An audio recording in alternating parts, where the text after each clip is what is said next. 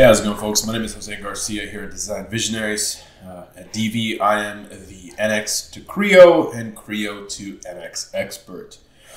So in this video, we're going to talk a little bit about Creo Parametric and how you share relations with another part. This seems to be a pretty popular thing in NX. And since we do Creo training as well, we've gotten that question on how you can share relations and expressions from one part to another in Creo Parametric. For the longest time, I've heard people say that this is not possible, but let's see how we do it. You might learn something new on this one. So I have this flange here, a very basic shape, nothing too crazy, but what I want to do is I want to make a gasket that fits right here. Now I want to take into consideration the outer diameter here, right? I also want to do the bolt circle diameter, and you know, I'll leave it for you for homework. You can also figure out a way to tie in this edge right here. Okay. Now I have tied these values here to parameters. So if I go over into the relations dialog here, you can see that I have the bolt circle center line there, the hole diameter, and the gasket face diameter. Okay, so I'm going to use these three here to help me create the geometry that needs to go on this face right here. All right, so in order to do that, the first thing you need to do is you need to create an assembly. Now, you actually don't have to assemble these items together. You really only need the assembly for a specific command. Afterwards, you can close it, you can do whatever you want with it. So I'm going to go ahead and create a new assembly by hitting the file new here. I'll go to the assembly here, and you know, I'll just call it test_assembly there. And we'll go ahead and hit OK. All right. Now, the assembly for now, we're going to leave it blank. We're not going to use it. From here, I'm going to create the second part file that is going to share the parameters from one part to the other. So I'm going to go ahead and hit file new here. I'll do a part, and this one is going to be called the gasket. Okay. So let's go ahead and hit OK there. So I want to bring in the parameters from the flange into the gasket part. Okay. Now, in order to do that, you need to switch back to the assembly. So I can hit this little window button here, and I can go back to the test assembly here. Okay. Then you need to go over into tools, and then you need to go over into the relations menu here. So you need to be in the assembly in order for this to work. Okay. So once you hit relations there, there's a little show drop down here that you can click on, and there's one that says show session ID. Okay. So click it. Then you get the menu manager over here. So what you're trying to find is the session ID of the flange _1. Right? That's what our part is called. So I'm going to go ahead and select a part here. So I'm looking for the session ID of a part. And of course, I can either pick it. If it was in the assembly tree here, I can pick it from there. Since I don't have it in there, I'm just going to go ahead and hit name. All right. So you can see that this menu comes up, and I want to know the session ID of this flange here. So I'll go ahead and click flange, and I'll hit open. And it looks like it says model flange PRT has session ID 0. So let me confirm that this is the correct part here.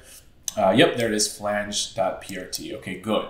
So we can see that our flange has a session ID of 0. That's what it spit out. So we need that number in order to borrow the expressions from that part. Okay. So now we can go to the actual gasket.prt, and in order to bring in those parameters and relations, we can go over into the tools section there, and then we're going to go back to the relations here. Okay. And then from here, you have to type in the name that you want to assign in the gasket. And, for purposes of this exercise, we'll keep all the names the same. Okay, so I'll go ahead and type in bolt underscore circle underscore center line equals. Okay, now you have to type in the name of the parameter that is in the flange, which is the same name, bolt underscore circle underscore center line. Then you have to use a colon, okay, and then you enter the session ID number, which in this case was 0, like that, okay. Now there are 2 more that we are going to retrieve, but let's check to make sure that this worked. So if I hit the execute verify relations, you can see that it says relations have been successfully verified.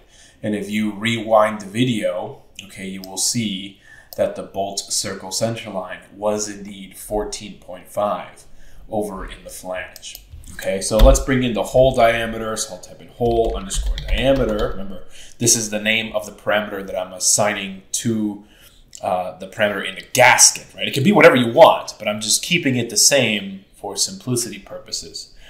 So hole underscore diameter equals, right? Hole underscore diameter colon 0, right? That's the session ID. So let's verify that again. And sure enough, you can see relations have been successfully verified. Right? And of course, we're missing one final one, and that is gasket underscore face underscore diameter equals gasket underscore face underscore diameter colon 0. Okay, I'll hit verify relations, and those are the 3 variables that we created in the flange 1. Okay, so I'm going to go ahead and hit OK on this. I've brought in those expressions, and now I can start making my piece. All right, so I'll go very quickly here. I'll hit extrude, and I'll just show you that all of these parameters got brought in successfully, right? So this is my gasket face diameter. So I'll do gasket underscore face underscore diameter. It says, do you want to add this? I'll say yes. Okay. And then I'll hit OK on that. And, for the thickness, let's say there's going to be, I don't know, maybe 50 thou there. All right. I'll hit OK on that. And of course, I can place my hole here, right? So I'll go ahead and select a face where I want to put the hole. This is going to be diametral. And then the offset reference is going to be a little tricky here, but I think I can get it if it allows me to. Let's see. Let me try to drag this over. It looks like I'm not going to have good success with that. So I'm very quickly going to make a datum axis here. I don't see the datum axis. Maybe I'm crazy, but is that the datum axis right there? I can't really tell. Yeah, it looks like it's in there. It's kind of hard to see since this is so thin. So let's try that again. I'll put a hole there. I'll change this over to diameter. Let's drag this little guy a little bit closer here. Let's see what we got. There it is. Okay, good. There's axis number 1. And of course, the datum, we'll just choose this right plane there. The diameter, okay, it's going to be bolt underscore circle underscore center line, right? Do you want to add this? Yes, I do. And the angle is going to be 0. If I was really picky, I could also assign a variable to the angle. Okay. The diameter, okay, this is going to be hole underscore diameter, right? Do you want to add this as a relation? Yes, I do. And of course, this guy here is going to be set through all. All right, so let's just set that. And there we go. Hit OK. And there you have it. Now, you can already see some ways to maybe make this a little bit more streamlined as well. If you recall, the flange part here, it only has 3 variables, but it doesn't have a variable to signify how many instances we have here.